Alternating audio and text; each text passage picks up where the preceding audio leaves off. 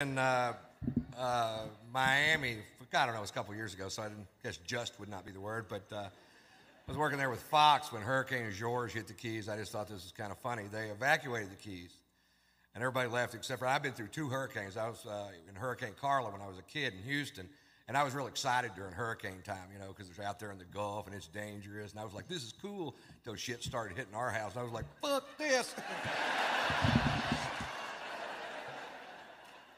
But anyway, they evacuate the Keys, and everybody leaves except for one guy who's going to stay there and tie himself to a tree on the beach to prove a point. And the point was, he said that at 53 years of age, he was in good enough physical condition to withstand the wind and the rain from a Force 3 hurricane.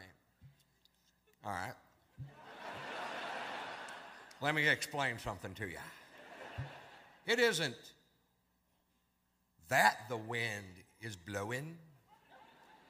It's what the wind is blowing.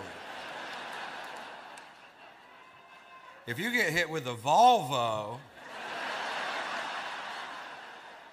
it doesn't really matter how many sit-ups you did that morning.